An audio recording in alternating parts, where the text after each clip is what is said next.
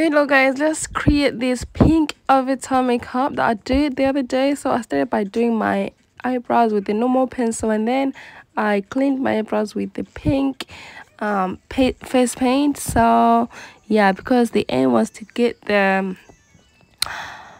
pink face, so I decided to use a face paint to highlight my eyebrows, not to highlight, to do my eyebrows. So after that I just used the face paint, a pink face paint, to do my face, and I just blended that with my blender.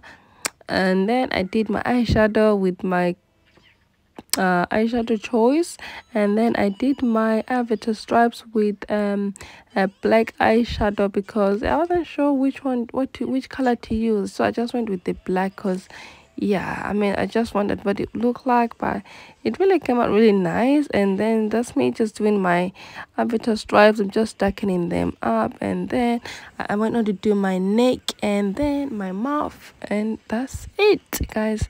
That was it. This is the end result. Thanks you for watching.